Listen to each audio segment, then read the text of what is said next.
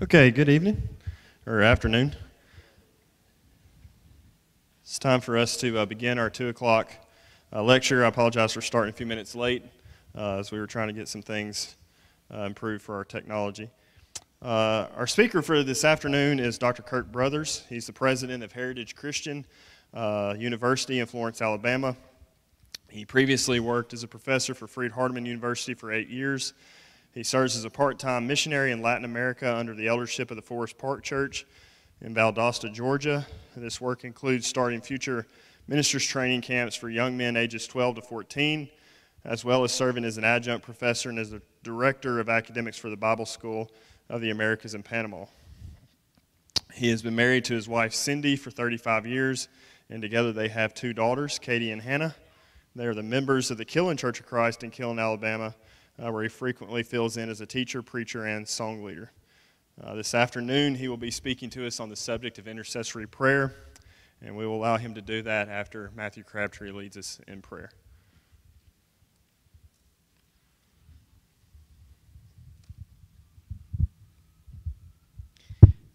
Let's pray. Dear Lord, thank you for this day, and just thank you for this opportunity for all of us to be able to come here and to learn more about your word and learn more about the book of Job. Help us have our hearts and mind open to what Mr. Kirk Brothers has to say, and just be with him as he gives us this lesson. Help us help him be an instrument of your word, Lord. And we ask you all these things in your son's name we pray. Amen.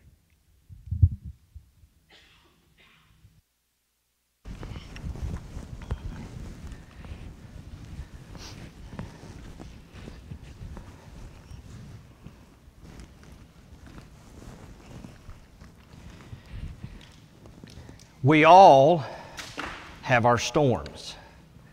Sometimes they involve wind and rain. Sometimes they involve heartache and loss and fear and terror in other ways. So I want you to think about some of the life storms that you've dealt with. It was 1992. My wife, Cindy, and I had been married about 4 years. And we were about to have our first child. We were about 10 days prior to the due date. Had just that afternoon, she had been to the doctor. Doc said everything's fine. In fact, one of the last things he said before he walked out of the room was, you know, the first one is always late. Well, I assumed doctors, had it all figured out, so I did what every good husband would do. I went to the regional championship football game that night. It was only, actually, literally as a crow flies, about a mile from my house. And I can vividly remember when the game was over, which we won, by the way. I walked down to my parents' house. They lived about 5 houses from the football field. And I remember opening the front door, and when I came through the door, my younger, bigger brother, I've got a brother 9 years younger than me, who is literally a foot taller than me. And he came to the bottom of the steps and he said, Cindy's at the hospital and you need to go.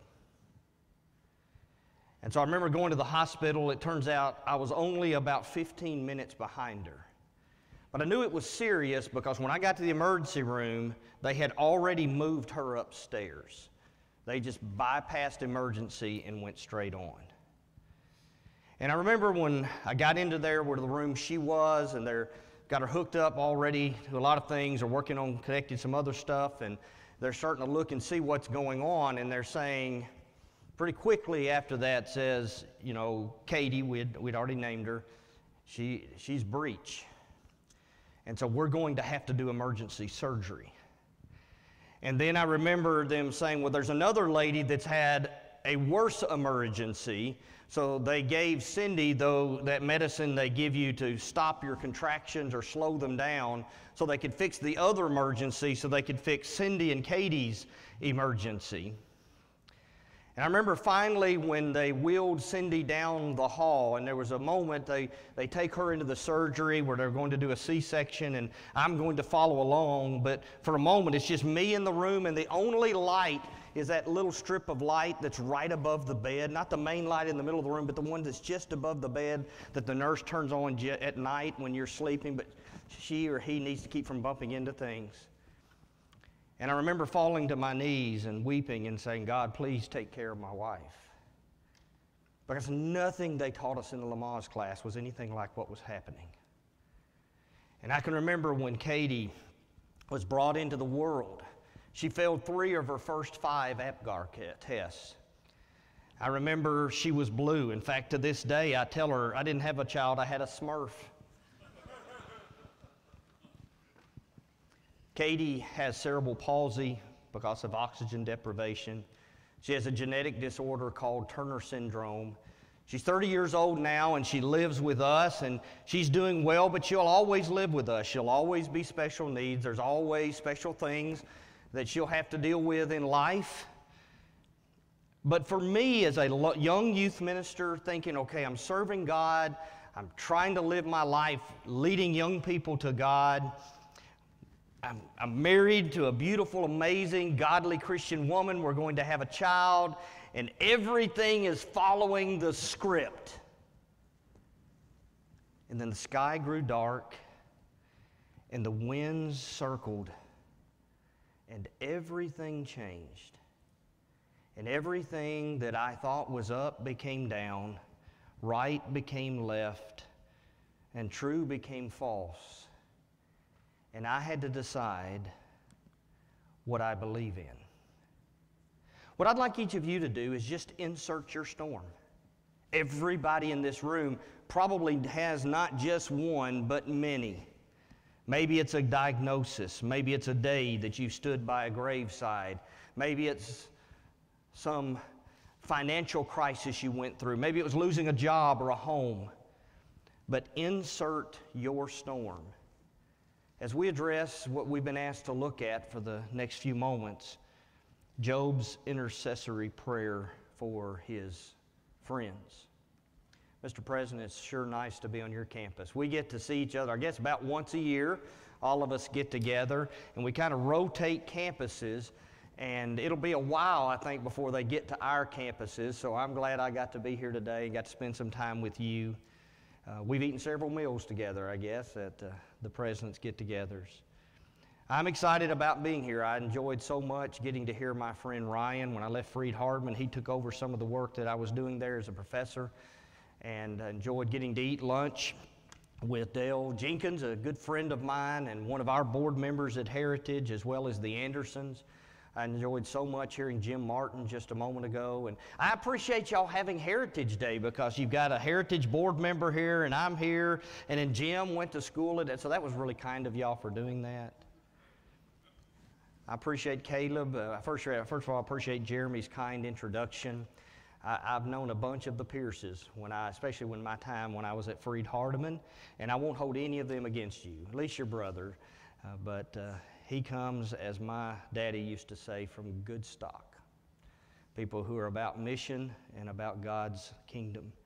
I appreciate all the work Caleb did in getting things coordinated. He and his 2 sisters had to put up with me as teachers when I was at Freed-Hardeman, and I don't think I put them to sleep too many times. He was talking about he would come to class every day in prison epistles. On one side he'd have a coffee mug, on the other he'd have a thing of water. Those were his 2 6 guns to get ready for my class. Job's intercessory prayer. I'd like us to begin by reading the passage that's been assigned to us. So if you've got your Bibles, would you please open them to Job chapter 42. Job 42 and verse 7. And it came about after the Lord had spoken these words to Job, that the Lord said to Eliphaz the Temanite, My wrath is kindled against you and against your 2 friends, because you have not spoken of me what is right, as my servant Job has. Now therefore, take for yourselves 7 bulls and 7 rams, and go to my servant Job, and offer up a burnt offering for yourselves, and my servant Job will pray for you.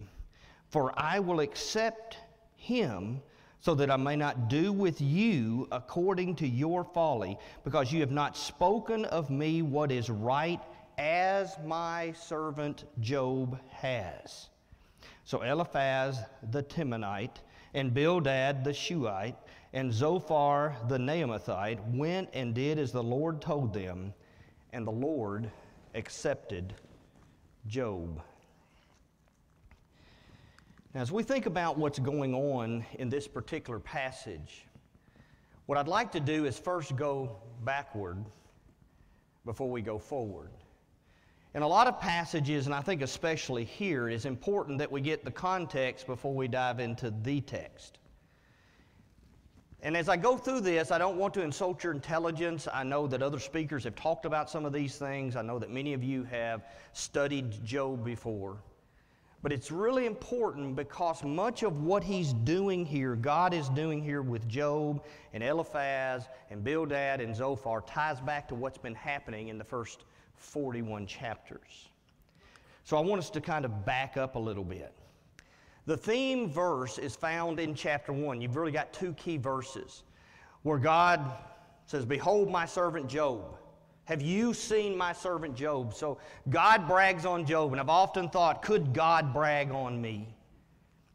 But the key theme of the book is the question that is asked by literally the adversary, the accuser. Does Job fear God for no reason? Maybe your translation says, does Job serve God for nothing?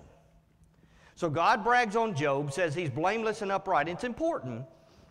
The writer of the book of Job allows us to see behind the curtain. And we know some things that the actors in the play do not know. The people living out the story. We know the backstory. And one of the things God does initially is he establishes Job is blameless. There's no room for argument. God establishes it before anything else happens. But then immediately the accuser questions it. Does Job serve you for nothing? In other words, doesn't he really just serve you because you give him stuff? And doesn't he really just serve you because you keep him safe and don't let bad things happen to him? And so what's happening in chapter 1 and chapter 2 is really the beginning of the journey of learning whether or not Job serves God for something, stuff or safety. In other words, it is an attack on the integrity of man and the sovereignty and the lovability of God. He only serves you because you give him stuff. You've bought his allegiance. You've kept him safe. If his stuff and his safety changes, his allegiance will change. And so God allows him to mess with his stuff, and then God gives him the freedom to mess with his safety. And so Job finds himself on a pile of ash, using broken pieces of pottery to scrape the open sores that are on his body. So the whole book, everything that happens, is answering the question, why does Job serve God? Does he serve because God bought his allegiance? Now, there's an outline that I use that's on the screen. You may have another outline that works for you.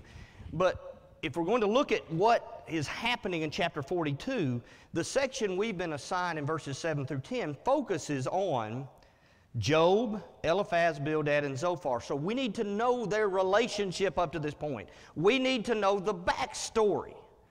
Now, initially, they come and they weep. I appreciate Jim talking about his friend who had lost his child at Vietnam, and the fishing buddy who just said, "I'm here to mourn with you," and just stood by him. For 7 days, that's what the friends did. They just knelt and wept and prayed and mourned with him. But then the speeches are going to start. The whole book, as you've talked about in other lessons, is built around payback theory. The big word used sometimes is retribution theory.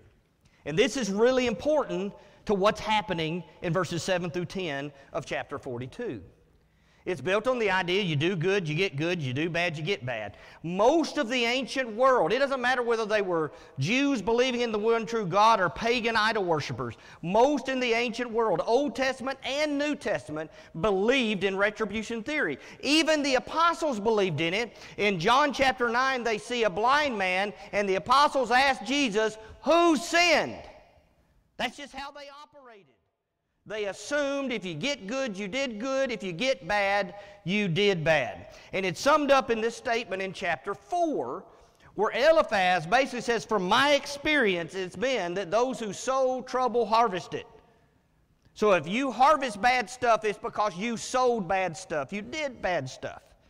And that's at the heart of the speeches, the cycle of speeches between Eliphaz, Bildad, Zophar, and Job. And as we work through those speeches, their speeches are going to get shorter and harsher, and Job's speeches are going to get longer, and as he moves further into the speeches, he just ignores his friends for the most part because they're not listening to him, and so he actually increasingly stops talking to his friends, and he starts addressing God.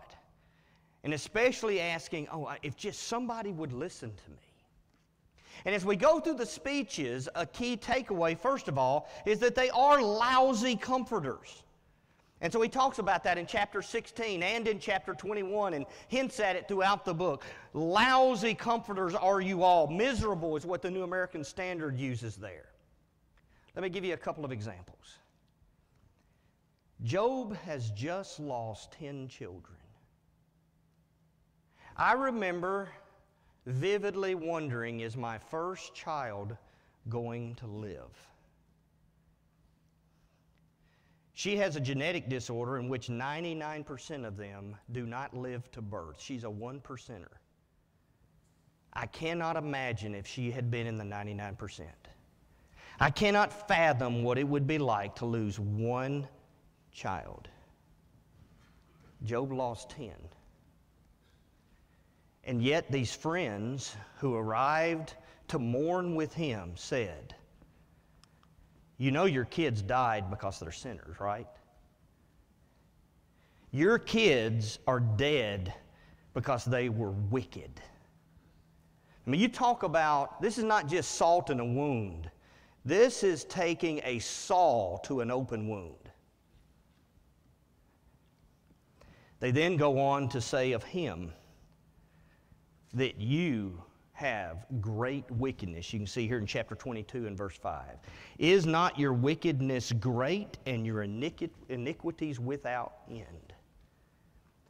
They said, Job, this happened because you're wicked. And what's interesting in chapter 22 is that he not only says that Job is wicked, he then starts listing things Job did. Which is really interesting because we already know from chapter 1 he's blameless. He didn't do these things. He's making stuff up. So they called him a sinner, made up lies against him. Why? Because it messed with their worldview. When we're presented with new information, we've got a choice. We either adjust what we thought we previously knew, or we adjust the new information and force it to fit what we used to know. And what they did is instead of accepting, they could understand a world. If bad stuff happened, I did something bad, I can handle that world. If I do something good and I get something good, I can live with that world. But a world in which good people can have bad things happen to them, I can't handle that kind of world. And so they refused to accept the possibility that Job could actually not be responsible for the bad stuff happened to him. And so this is their response. To attack Job and to attack his family. Chapter 5, verse 1 is really important in this discussion. It's important in light of chapter 42, verses 7 through 10. Because one of the things Eliphaz says in his very first speech is, who are you going to call on? Who's going to listen to you? Which of the holy ones can you turn to? You're a sinner, Job. No one in heaven is listening. God's not going to listen to a sinner like you unless you repent and make it right. You do not have an advocate in heaven. That is huge to remember for what happens in chapter 38 through 42. You're going to have a little poem, an ode to wisdom thrown in there. And then Job's going to give his oath of innocence. And in that, we learn two things. We learn, number one, how badly he's hurting. And number two, he sticks with his blamelessness. He is convinced. He's not saying he's a perfect person. He's just saying, I haven't done anything to deserve what's happened to me. I don't believe my actions are responsible for what's going on in my life. And as you feel his pain, he says, I remember when. Oh, if I could only go back in time to when people listened to me and respected me. If I could only go back to when God treasured our relationship. And I wonder if his voice broke as he said, if I could only have my children around me. Have you been there? You wish you could go back before the diagnosis? You could go back before the open grave? Back before the divorce? Whatever the storm was in your life, he is longing for the day before his world fell apart, when his children gathered around him. He also talks about that he has not committed this sin. He didn't lose his rich blessings from God. He didn't lose his righteousness because now everybody thought he was a sinner. He does not believe that he lost the reliance people used to put in him. People used to count on him. They used to respect him. He used to rejoice in his family and his friends and his life. He does not believe that he lost all of that because of his sin. And he said, if only someone would listen. Have you ever been in a point in your life you were hurting so bad and you were so low that you felt like there was nobody listening? That your prayers didn't get any higher than the ceiling? That heaven had closed its doors? You know, there's sometimes in life when God feels like he's right there. But then there's sometimes in life it feels like he's a million miles away. The storm gets in between us and God, and that's what it feels like. And so Job says, oh, if just somebody would listen to me. He signs his oath of innocence and says, if I could just stand in the presence of my accuser. We have the Elihu speeches in between. But then suddenly the sky grows dark and the wind begins to swirl. We've all been reminded across the South, including right here in Arkansas lately, of the power of a tornado. We felt it where I used to live in Amory, Mississippi. You felt them here in Arkansas. We had an F2 go through Florence and the Killen area. Twice in my life, I've been at the site of a tornado. Once on our home, back in '74 in Kentucky, and another time on the church building in Elizabethtown, Kentucky. I can vividly remember when I was a kid, the house shaking, the whole 3-story house shaking. I can remember the sound of hail that later, when I picked it up, was the size of a women's softball slamming into our home. I can remember standing in the hallway years later at the Elizabethtown Church of Christ, and I can remember we were all gathered in the teacher's craft room. There were about 8 of us in the building standing in that room, and they were talking, and we're looking out the window, and there's this greenish black swirl as the wind is rattling. And there was a lady standing there who had moved to Kentucky from Oklahoma.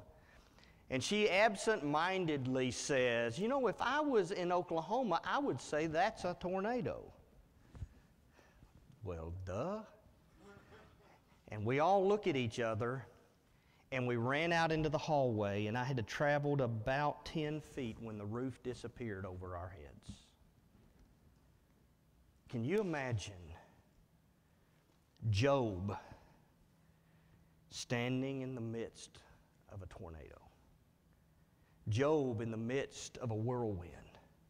Job in the midst of a hurricane.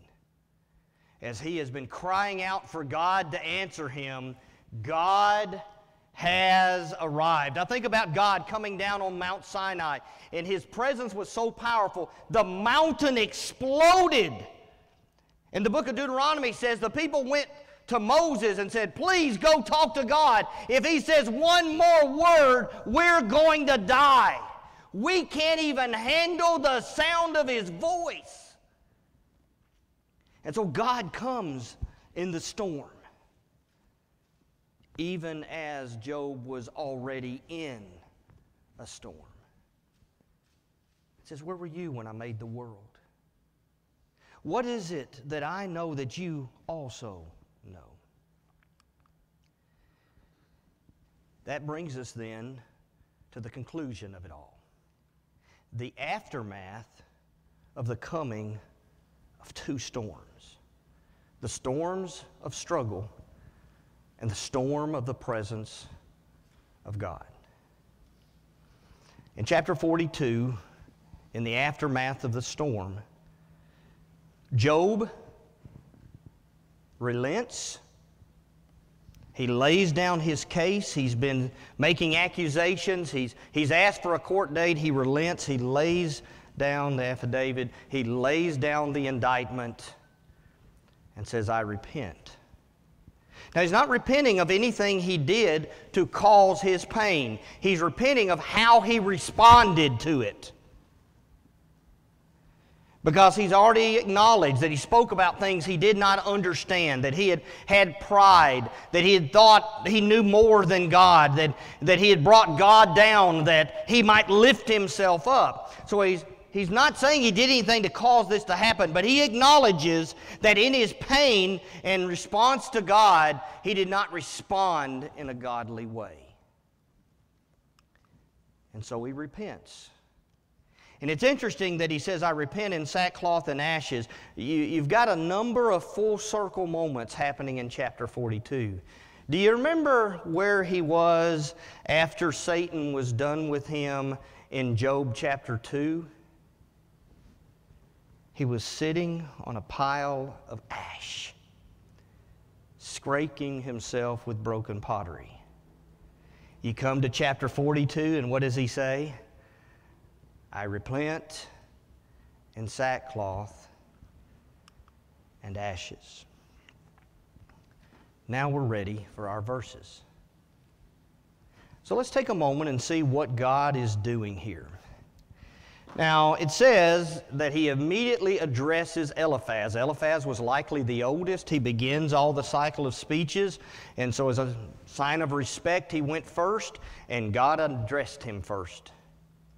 And he says directly to Eliphaz that his anger burns against him. Now, I want you to realize, the storm's still there. I can't tell that there's a break in the sequence of events.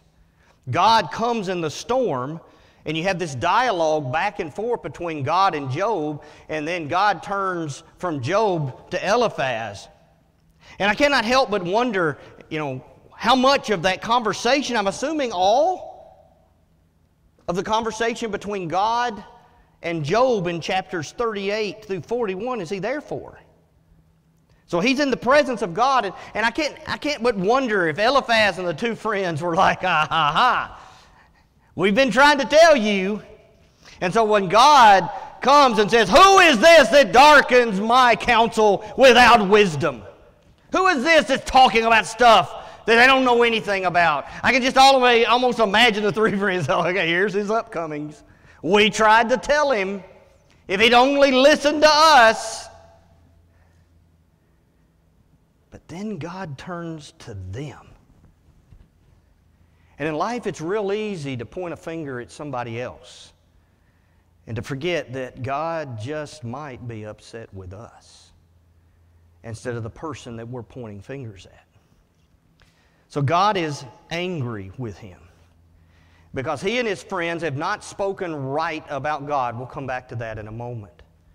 But the key part of it is not just that he is angry with Eliphaz, Bildad, and Zophar, but that he immediately connects their change to Job. He contrasts them to Job.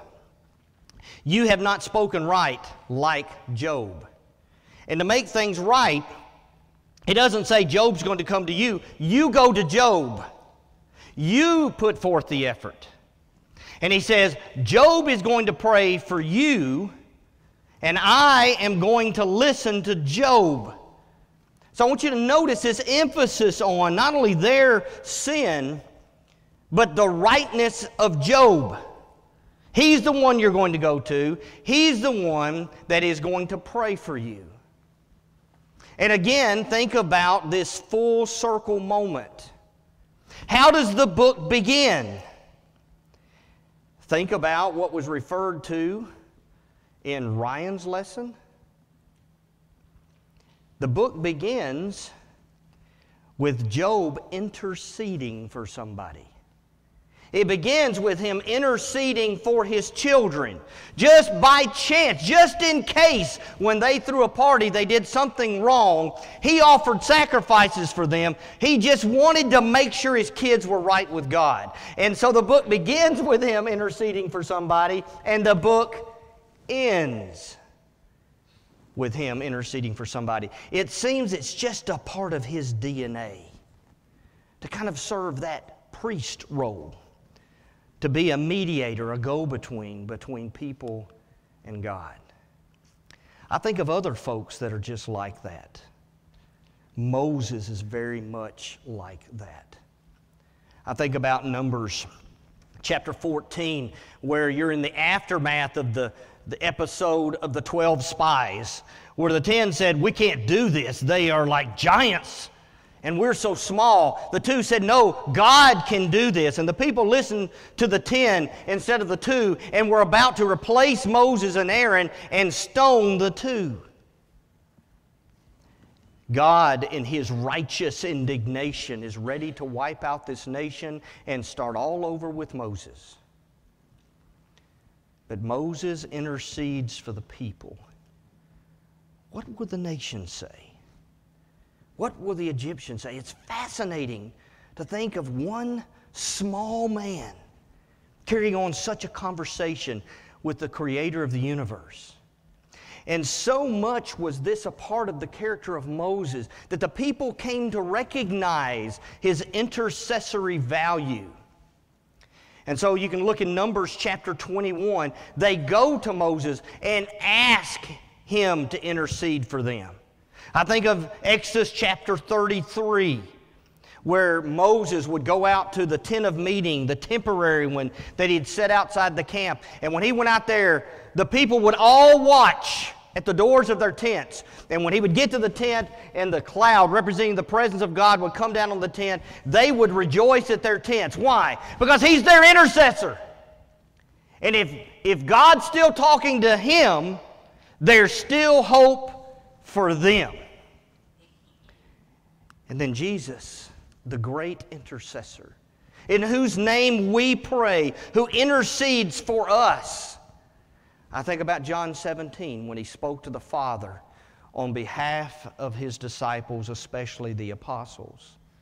Or I think about Luke chapter 23 when he interceded for those who put him on the cross.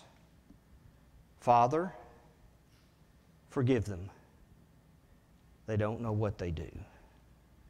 There are some great intercessory prayers in Scripture. And one of those is found here in Job chapter 42. Now what's interesting is, as he says, Job is going to intercede for you. He's going to pray for you. He says, you are wrong because you have not spoken of me what is right, as my servant Job has. Now, we've already acknowledged that Job did some things wrong. He had pride. He spoke without understanding. At times, he thought he knew better than God. He is going to justify himself by attacks on God.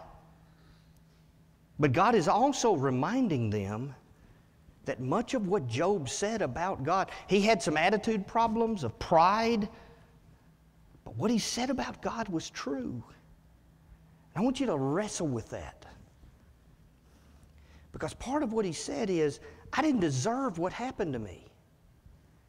And one of the mistakes I think we make in studying the book of Job is we try to clean it up and make it neat, and it's messy.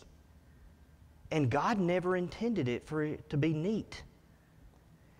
Everywhere you look in the book, God takes full responsibility for what happens to Job. When the first round of horrors had been brought by the adversary on Job, God doesn't say in chapter 2, look at what you did. He says, you have incited me. I did this. Wait a minute, I thought the adversary is the one who caused the death of the 10 children and the loss of servants and the wealth and the pain in his physical body. Well, yes, God gave the freedom to the adversary. God holds himself responsible. God does not run from it or hide from it. The 3 friends couldn't handle the fact that God might let bad things happen to a good person. And so they thought they had to make themselves the defenders of God. And one of the things God is saying is, I don't need defending. I understand that I am sovereign. And when bad things happen to my people, it's because I allowed it. I'm responsible. He owns it. And far too often as leaders, we don't own our choices, especially when others don't like it. And so he says, what Job said about me, yes, I did bring this on him. I did allow this to happen.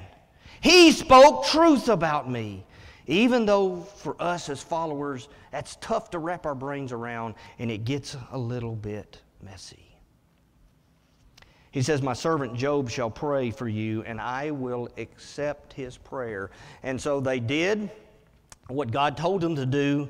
They offered the sacrifices, and God listened to his prayer. By the way, the number of sacrifices is pretty significant. Of course, the number 7 would be significant in the Hebrew culture, one of the many numbers for perfection or completion, such as the number 10 and the number 12.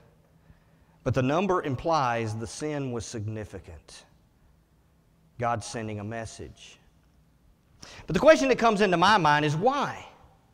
Why does God insist that Job intercede and pray for his friends? Are we required to have someone intercede for us? When we sin against God, do we have to have somebody else? Do we have somebody in some kind of position who speaks on our behalf and God won't forgive us unless they intercede? Well, I can't find biblical evidence of that. I find many places, like even Jesus teaching them to pray in the Sermon on the Mount, where he talks about people going into their closets and praying directly to God and asking for forgiveness. I can't find biblical evidence that requires that when I sin, I have to have somebody intercede for me. So I go back to my question. Why here does God require Job? He says, if Job prays for you, I will listen to Job and I will forgive you. Why does God require it to happen that way? Why doesn't he just say, Eliphaz, Bildad, and Zophar, get on your knees and start repenting and I'll forgive you? Why does he go through Job? And I don't know that I have all the answers, but let me throw out 3 possibilities. The first possibility for me is relationship. I'm reminded in Scripture that God doesn't listen to everybody. And there are times when even when dealing with His people, there are times when He says He stops listening to their prayers. You've got Isaiah chapter 1, Malachi chapter 2 as a couple of examples here in the Old Testament, where in Isaiah he says, you've got blood on your hands. I'm not listening to your prayers anymore. You've got blood stains because of how you've treated people. And Malachi, the reason he stopped accepting their sacrifices is because how they were treating the wives of their youth. Remember, that's a section where God says, I hate divorce. You're divorcing your wife, so I'm not listening to your prayers and sacrifices anymore. And then I think about 1 Peter chapter 3, where he talks about husbands dealing with their wives in an understanding way, lest your prayers be hindered. That phrase ought to scare every husband in the room. If you disrespect your wife, God is watching. And how you treat your wife has an impact on how God treats us. So there's sometimes God chooses not to listen to the prayers of His people anymore because of their actions. I also combine that with the fact that there are some people in Scripture that just have a unique and special relationship with God. Moses, again, is an example of that. In chapter 33, he says, "You have said, I have known you by name."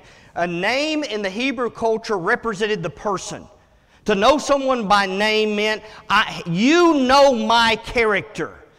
You don't know just the handle I go by. You know the innermost me. In fact, what's going on in Exodus chapter 33 is Moses is saying, you know me by name, show me your glory so I can know you by name.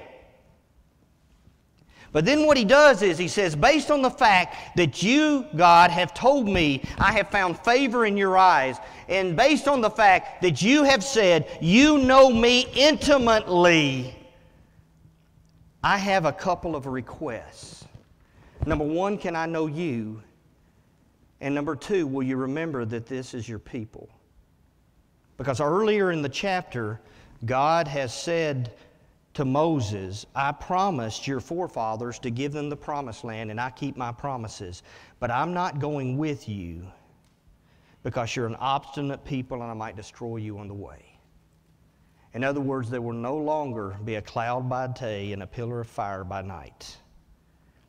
And so what Moses does, based on a relationship, he says, in essence, I know you've said you're not going, but as your friend who you speak to face, who you said you know by name, based on that relationship, I am asking you to go with us. And God says He will go, to which you have one of the greatest responses in all of Scripture. Well, if you don't go with us, then we don't want to go. We'd rather be out here in the desert with you than to be in the promised land without you. Think about Job's special relationship with God. When the curtain opens and we first are introduced to Job, what's he doing? He's interceding and offering sacrifices, reaching out to God on the behalf of the people that he loves. And God Himself says to the adversary, there's no one like him. So to start with, it may be because there's a unique and special relationship sometimes that God has with certain people, combined with the fact that sometimes because of people's sins, God stops listening to their prayers. Could that be it? I don't know, maybe. Number two, I think a real possibility here is retribution. I don't know if you know the whole thing with Angel Reese and Caitlin Clark. You had the recent women's National Basketball Championship. Most watched women's championship in all history. LSU defeated Iowa. And one of the big things they were talking about at the end of the game is that the MVP of the tournament, the star player for LSU, did John Cena's "You Can't See Me" move and pointed to a finger looking straight at the superstar who set the all-time NCAA women's tournament scoring record during the tournament. She looked at her and pointed to her finger like, I'm getting a ring and you're not. And a lot of folks have been pretty upset about it. Here's the problem. The girl she did it to had already done it to the girl she defeated earlier in the tournament. She did it to Arkansas, and then she did similar things when they defeated South Carolina. Now, neither one is how I would like to win. So I'm not condoning either one, but here's my point. you get what you give. In other words, what happened in the championship game was based on what was given in the Elite Eight and the Final Four. Now, why do I mention that? Because that's what's happening here in Job 42, 7 through 10. I want you to think about the connection to what happened previously. Remember the argument of the friends. Remember what Eliphaz says, according to what I've seen, those who plow iniquity and those who sow trouble harvest it. That's their argument. If you sow trouble, you harvest it. Well, guess what? They learned that retribution theory is not always true, but guess what? It is true for them.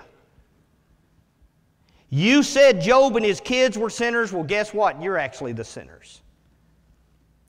Of all that they did, there's no evidence that they ever tried to intercede for Job. They told Job he should go repent, but they didn't intercede for him. And ironically, now he has to intercede for them.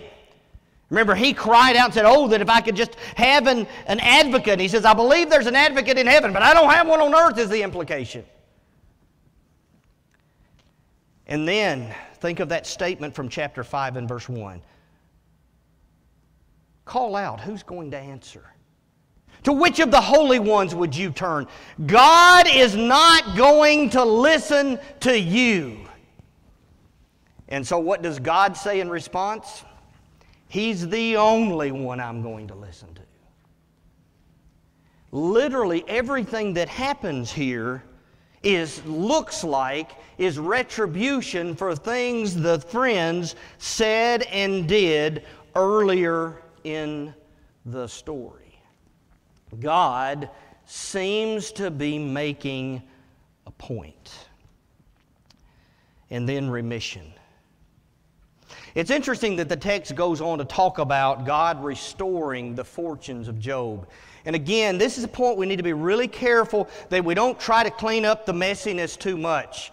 I don't want us to leave here acting like, well, it's all okay. God gave him 10 kids and gave him a bunch of stuff. Well, guess what? You can give me 50 kids, but I'd still cry myself to sleep over Katie and Hannah.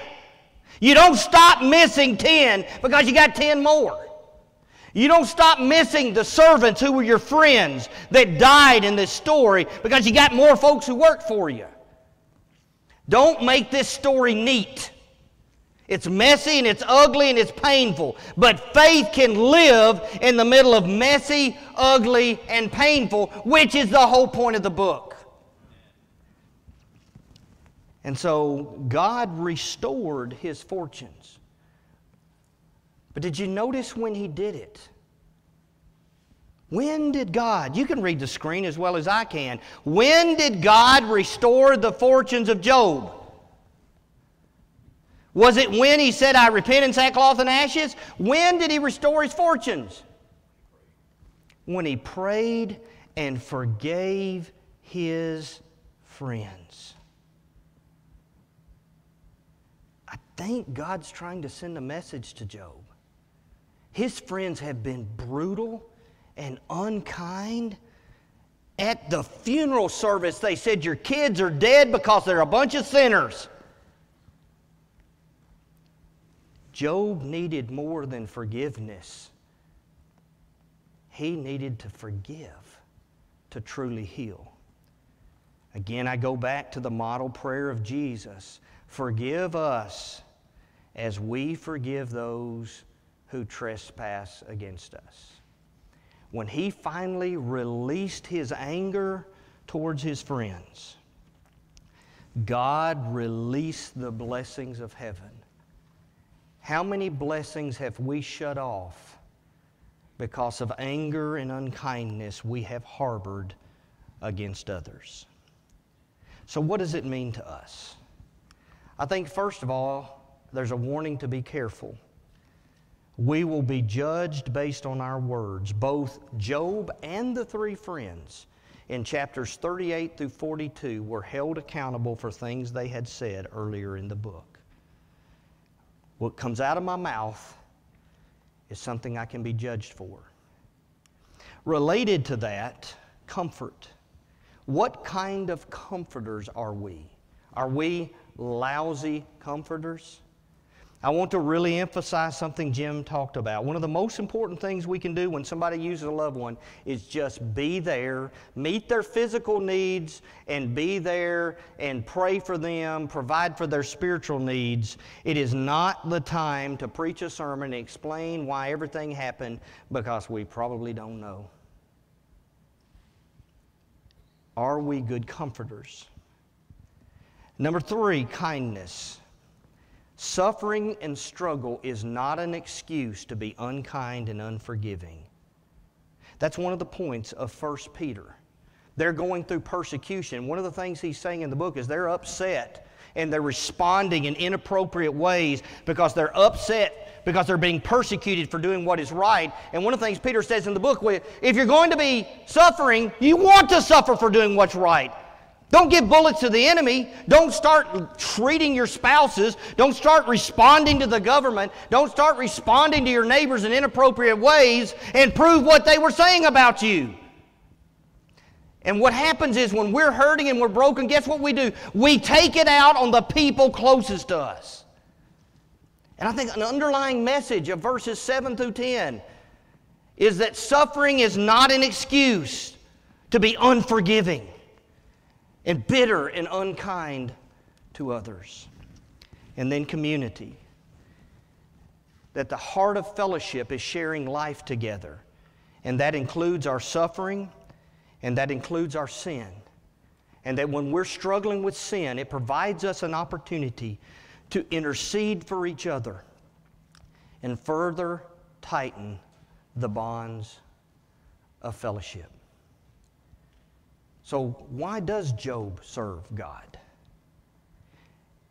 He took his stuff and he took his safety and he still served him. And in the end, do you find it interesting that he never told him why it happened? Why couldn't God tell him why it happened? Because then he would have served God for something. If God says, Job, let me tell you what's going on. You were attacked and I was attacked. There is a cosmic accusation and struggle going on here that will last down through the ages. And thousands of years from now, people will gather in Arkansas and will wrestle with keeping their faith. And they'll be emboldened, and they'll be brave, and they'll be strong because you were courageous. Because in spite of everything you lost and everything that happened to you, you did not give up your faith. You did not curse me and throw away your belief. That's what's going on here, Job. And then Job says, okay, great, let's do this thing. I'm in, I'm with you. And then if that's what happens, he serves God for something. But if God never tells him, he just says, you don't know what I know, and you can't do what I can do. Just trust me and love me anyway. And if Job loves him, without knowing, without his stuff, and without his safety, then God wins the argument and proves that a human being is capable of loving God for nothing more than he is God and their friend. I took the book of Job and it became very meaningful to us. In 1997, I took it as a 5-week short course at Freed-Hardeman University. The professor who taught the class had once had his father murdered, and I don't know that they ever found who did it. So he knew the book inside and out. That summer, walking through this book healed me. And from that day to this, the words of chapter 13 and verse 15 have echoed in my heart. Though he slay me, yet I will hope in him. What happened as a result of that class is I decided I will not let the devil have one happy day because of what happened to Katie.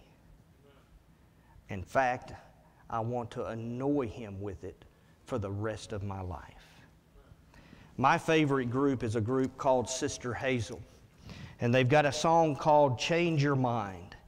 If you want to be somebody else, if you're tired of fighting battles with yourself, if you want to be somebody else, change your mind. There will always be storms.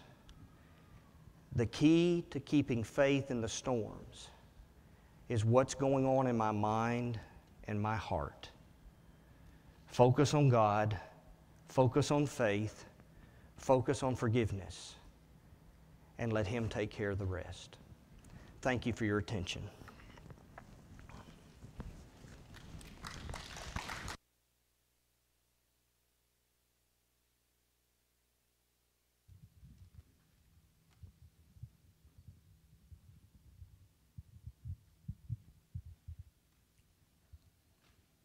Thank you, Kurt.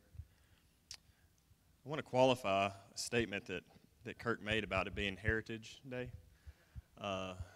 Just so that you're aware, one of our goals for our lectureship committee this year was to intentionally reach out to as many of our sister institutions as possible, and so that we could build better relationships with our sister institutions. And so this week we have, I think it's 7 institutions from that are associated with the Churches of Christ that we have with us this week for that sole purpose. And so I think it's time that we understand and recognize that we are at a point where we're going to have to start coming together.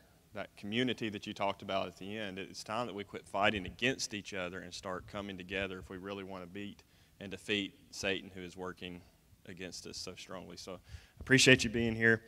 Tonight you're not going to miss. We will have another Freed Hardeman person coming with us tonight.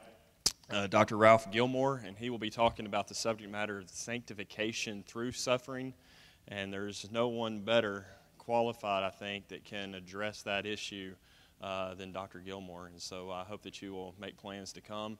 I also hope that you will invite somebody and bring somebody with you. And so let's try to fill this place up tonight.